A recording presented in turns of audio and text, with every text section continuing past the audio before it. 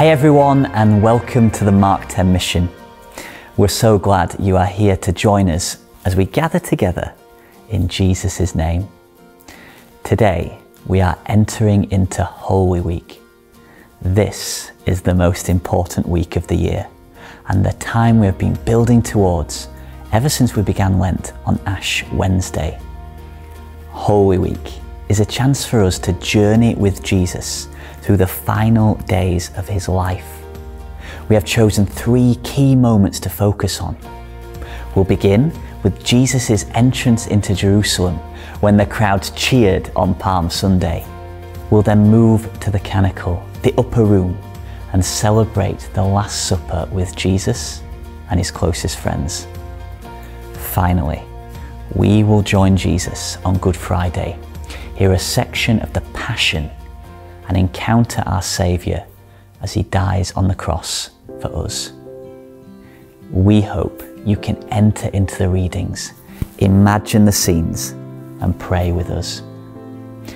We begin by hearing the words of the Holy Gospel from Palm Sunday.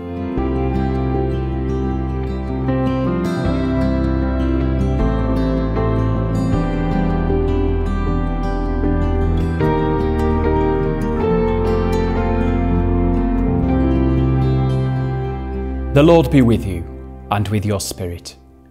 A reading from the Holy Gospel according to Mark. Glory to you, O Lord.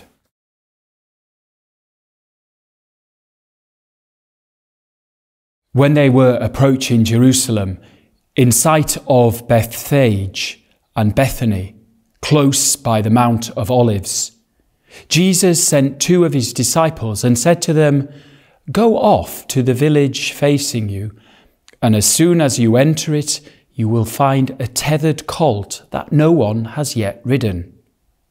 Untie it and bring it here.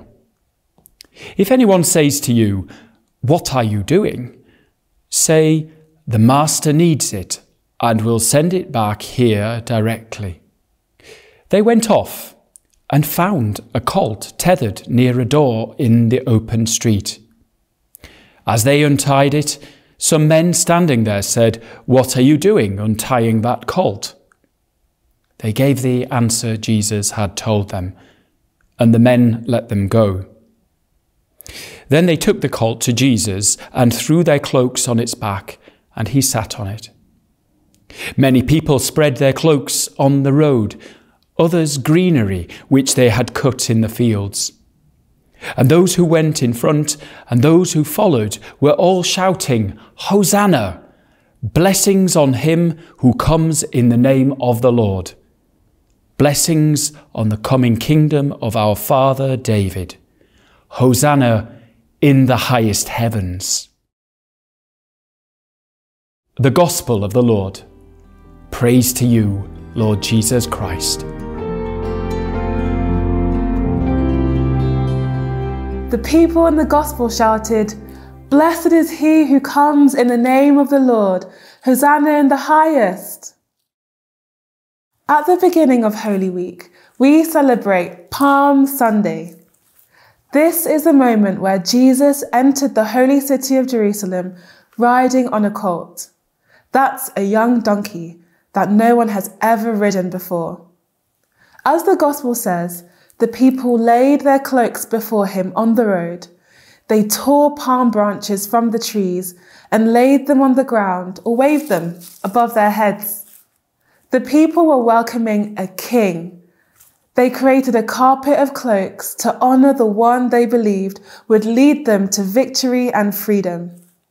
Through Holy Week, we will see that this was exactly what Jesus had come to do. But the victory and freedom would be won in a way none of them could imagine. Although Jesus was welcomed as a king, he knew that he was also entering the lion's den. The week ahead would be the most important and dangerous of his life. Although many in Jerusalem were delighted to see him, the city was full of enemies. Whilst the crowds cheered, the Jewish leaders looked on. Who was this man who dared come into their city like a leader? They knew that Jesus had spoken against them. He said that they were not leading people in the right way. They plotted to get rid of him. Jerusalem was also full of Roman soldiers. The Romans controlled the land where Jesus lived and were always on the lookout for trouble. They'd be ready to crush anyone who challenged them. Amidst all the cheering and palm waving, Jesus is quiet. He is the humble king who enters not with trumpets and an army at his back, but quietly and riding on a donkey. It reminds us of the words spoken by the prophet Isaiah. Here is my servant whom I uphold, my chosen one, in whom my soul delights. I have put my spirit upon him. He will bring justice to the nations. He will not cry or lift up his voice or make it heard in the streets. As we begin our journey with Jesus, I invite you to close your eyes and imagine the scene with me. Let us pray. In the name of the Father, and of the Son, and of the Holy Spirit. Amen. I invite you to be still. Jesus is here with you. Hosanna, Hosanna, Hosanna in the highest.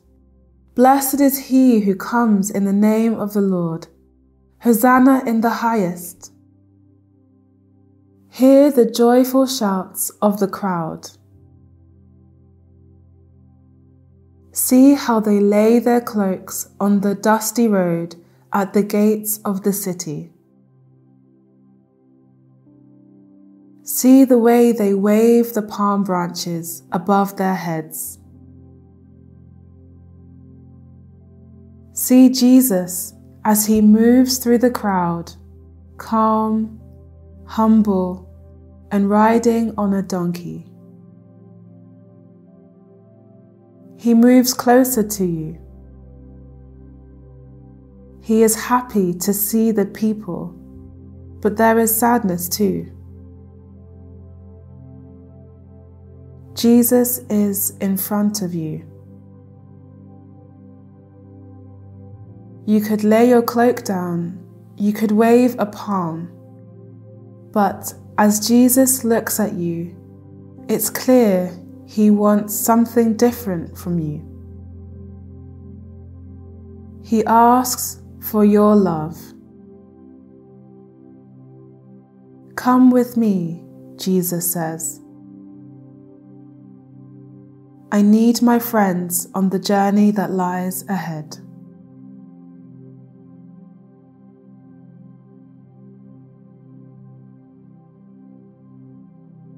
Blessed is he who comes in the name of the Lord. Hosanna in the highest. Amen.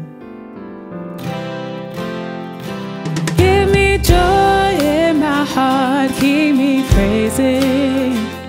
Give me joy in my heart, I pray. Give me joy in my heart, keep me praising.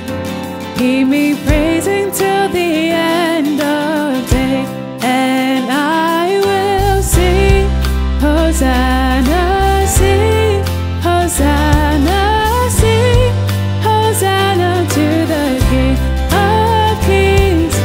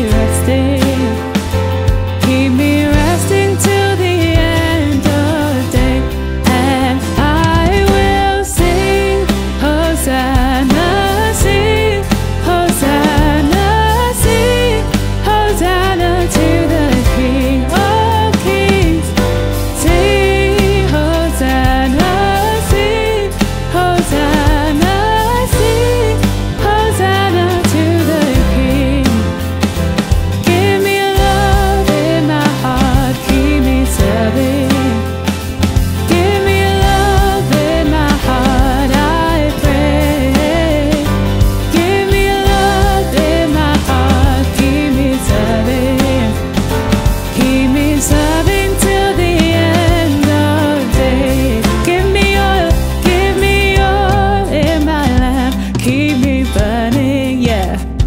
Give me oil in my lamp, I pray. Give me oil in my lamp, keep me burning. Keep me burning till the end of day.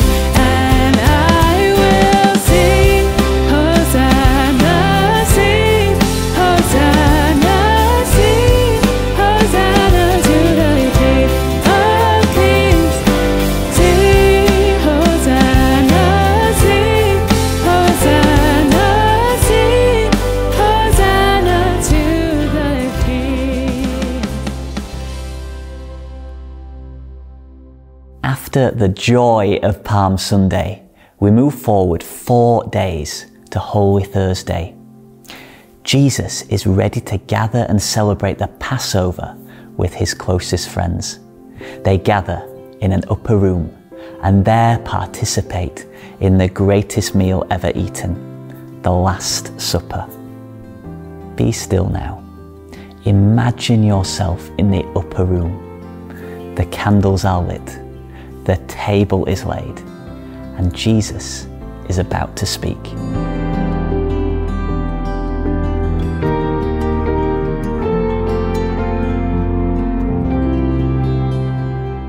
The Lord be with you and with your spirit. A reading from the Holy Gospel according to Mark. Glory to you, O Lord. As they were eating, he took bread, and when he said the blessing, he broke it and gave it to them. Take it, he said. This is my body.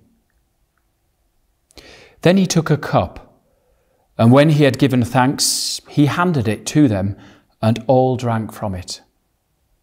And he said to them, This is my blood, the blood of the covenant, poured out for many. In truth, I tell you, I shall never drink wine any more until the day I drink the new wine in the kingdom of God. After the psalms had been sung, they left for the Mount of Olives. The Gospel of the Lord. Praise to you, Lord Jesus Christ. The Last Supper was the final meal Jesus ate with his friends before he died. It was a meal of sacrifice. The Last Supper was a Passover meal. Now, Jesus and his friends were Jewish, and even to this day, the Passover is the most important meal of the year for Jews. It was done in remembrance of the first Passover, when the Jews were slaves in Egypt. God promised them, through the prophet Moses, that if they killed a perfect, spotless lamb as a sacrifice, and its blood was spread across the doorframes, this would be a sign that death should pass over that home, and the people inside would be saved. God made this covenant promise to the Jewish people in Egypt, and at the Last Supper, a new covenant was made. Jesus gathered with his closest friends at the Passover table, and as they were eating, he took bread, and after blessing it, broke it, and gave it to them, and said, Take this, all of you, and eat it. This is my body. And then he took a cup, and when he had given thanks, he gave it to them, and they all drank from it. And he said to them, This is my blood, the blood of the new and everlasting covenant, which is poured out for you and for many. I wonder what Jesus' friends thought when they heard these words. The words were new to his friends, but they aren't new to us. We hear them each time we go to Mass. They're spoken by the priest over the bread and wine on the altar. At the Last Supper, Jesus gave his friends and gave us a wonderful gift, his body and blood. Soon, Jesus would die, rise again, and go back to the Father. But at the Last Supper, he gave us his body and blood so that he will always be with us in the world. Jesus is always present with us. And at Mass, when we receive the bread and wine, his body and blood, he is with us in a very special way.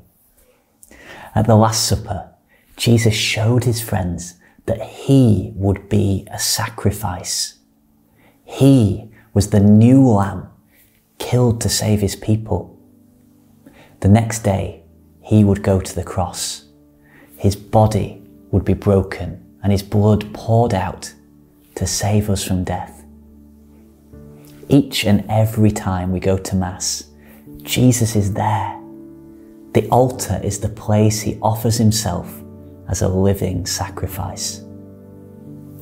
I wonder if next time you're at Mass, at school or church, you can remember that Jesus is there on the altar. He is fully present, loving you and giving himself for you as the perfect sacrifice.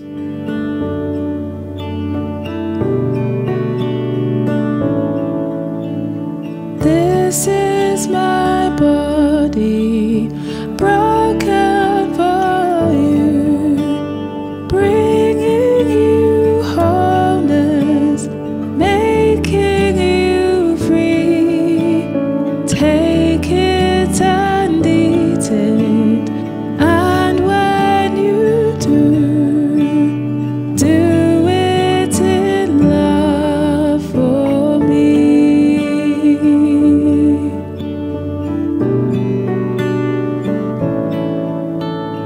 This is my blood, poured out for you, bringing forgiveness, making you free. Take it and drink it, and when you do it in love for me.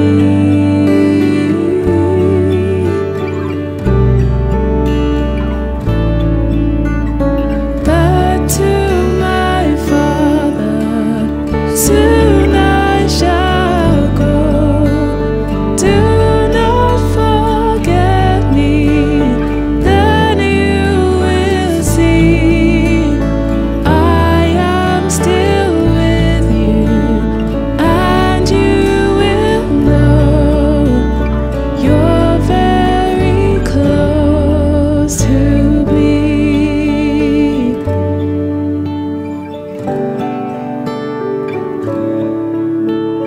Filled with my spirit, how you will grow. You are my branches, I am the tree. If you are faithful, others will know you are alive in me.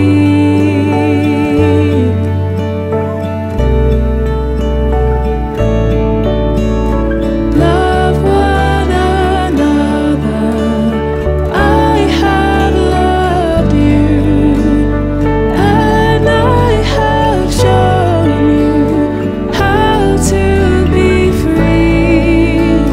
Serve one another, and when you do it in love for me. Do it in love for me.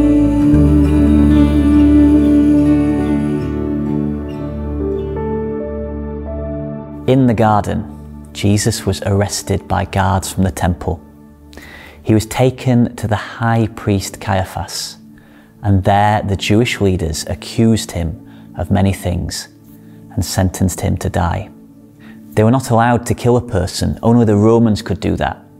So they took Jesus to the Roman governor, Pontius Pilate. The Roman governor brought Jesus out in front of the people, and they cried, "Crucify him, crucify him." Pilate handed Jesus over to the Roman soldiers to be taken away and crucified. Father Henry will now read the Gospel account of what happened. It's quite long, so make sure you are comfortable and still. Try to picture what happens as you listen to the words. And remember, when you hear this, that Jesus did it all because he loves you.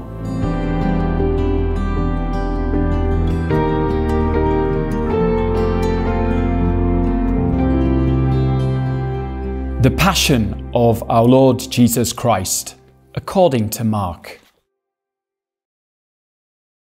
So Pilate, anxious to placate the crowd, released Barabbas for them, and having ordered Jesus to be scourged, handed him over to be crucified. The soldiers led him away to the inner part of the palace, that is, the praetorium, and called the whole cohort together. They dressed him in purple, twisted some thorns into a crown, and put it on him. And then they began saluting him.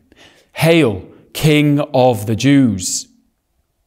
They struck his head with a reed and spat on him. And they went down on their knees to do him homage. And when they had finished making fun of him, they took off the purple and dressed him in his own clothes. They led him out to crucify him. They enlisted a passerby, Simon of Cyrene, the father of Alexander and Rufus, who was coming in from the country to carry his cross. They brought Jesus to the place called Golgotha, which means the place of the skull. They offered him wine mixed with myrrh, but he refused it. Then they crucified him and shared out his clothing, casting lots to decide what each should get. It was the third hour when they crucified him. The inscription giving the charge against him read, "The King of the Jews." And they crucified 2 robbers with him, one on his right and one on his left. The passers-by jeered at him. They shook their heads and said, "Aha! So you would destroy the temple and rebuild it in 3 days. Then save yourself. Come down from the cross." The chief priests and the scribes mocked him among themselves in the same way. They said, "He saved others. He cannot save himself. Let the Christ, the King of Israel, come down from the cross now, for us to see it and believe."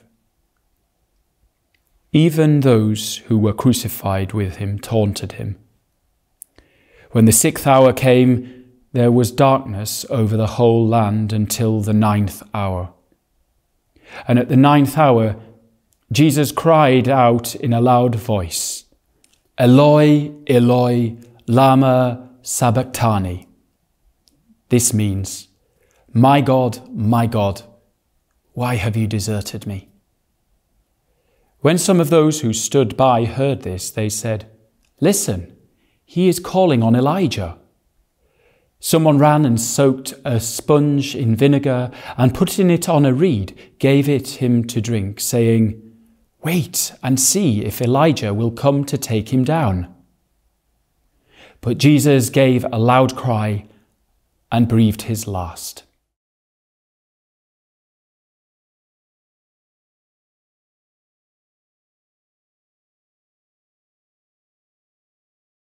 And the veil of the temple was torn in 2 from top to bottom.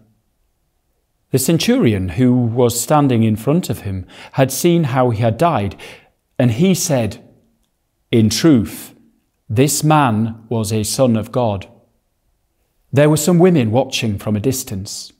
Among them were Mary of Magdala, Mary who was the mother of James the younger, and Joseph and Salome. These used to follow him and look after him when he was in Galilee. And there were many other women there who had come up to Jerusalem with him. It was now evening, and since it was preparation day, that is the vigil of the Sabbath, there came Joseph of Arimathea, a prominent member of the council, who himself lived in the hope of seeing the kingdom of God, and he boldly went to Pilate and asked for the body of Jesus. Pilate, astonished that he should have died so soon, summoned the centurion and inquired if he was already dead. Having been assured of this by the centurion, he granted the corpse to Joseph, who brought a shroud, took Jesus down from the cross, wrapped him in the shroud, and laid him in a tomb which had been hewn out of the rock. He then rolled a stone against the entrance to the tomb. Mary of Magdala and Mary, the mother of Joseph, were watching and took note of where he was laid. Hi everyone.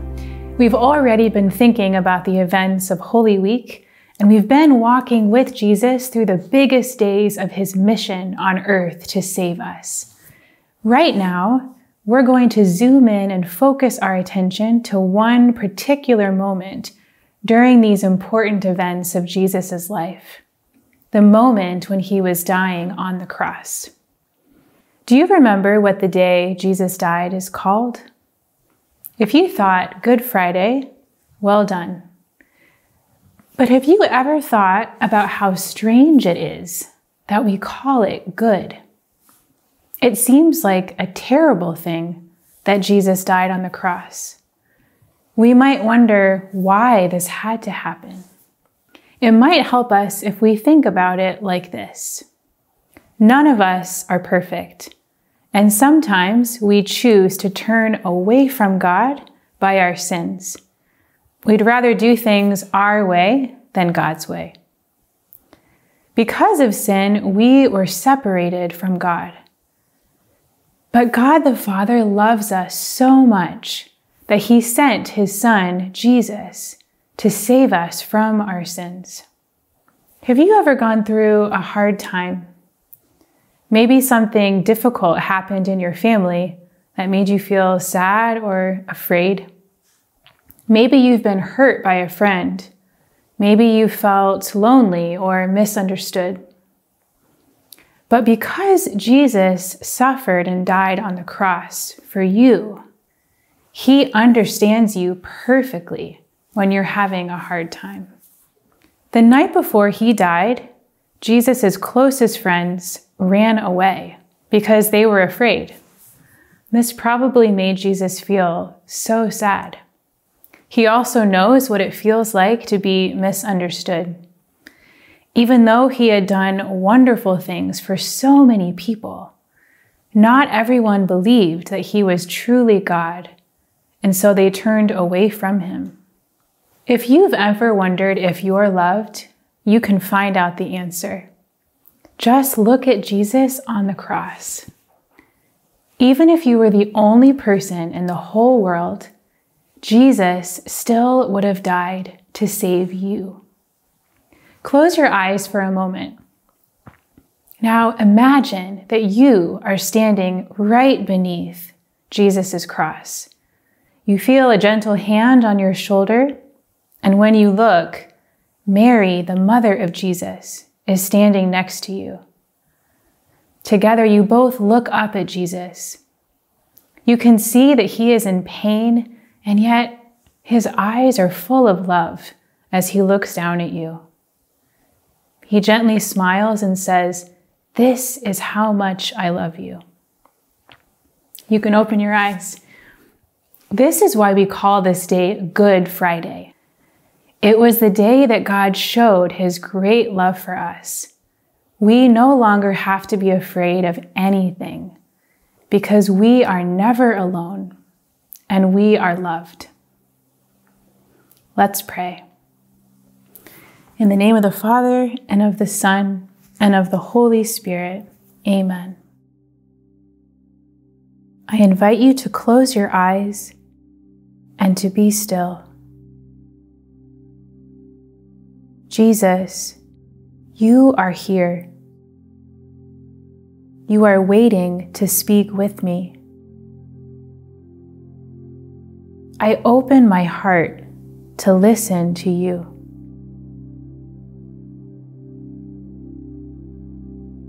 Thank you for dying for me on the cross. Help me to remember that because of your love for me, I am never alone, and I never have to be afraid. You are with me in all things, and your love is stronger than anything else I might face in my life. Bring me deeper into your merciful heart during these holy days. Amen. Were you there when they crucified my Lord?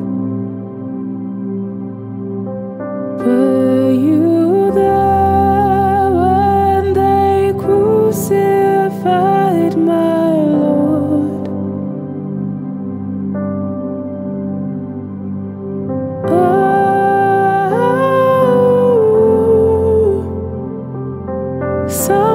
Sometimes it causes me to tremble, tremble, tremble.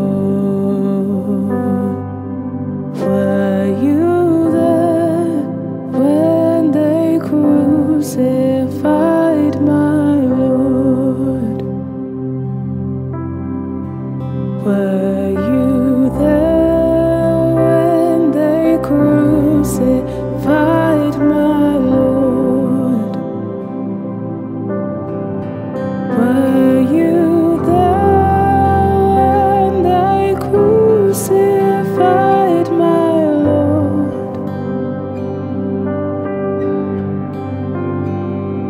Oh, sometimes it causes me to tremble, tremble, tremble. Were you there when they crucified my Lord? Were you there when they nailed him to the tree? Were you there when they nailed him to the tree?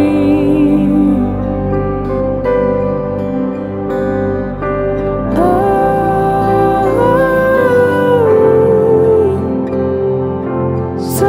sometimes it causes me to tremble, tremble, tremble. Were you there when they nailed him to the tree? Were you there when they laid him in the tomb? Were you there when they laid him in the tomb? Oh,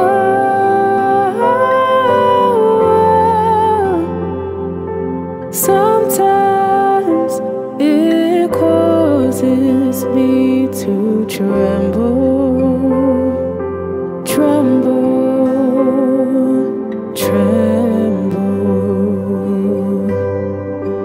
Were you there when they laid him in the tomb?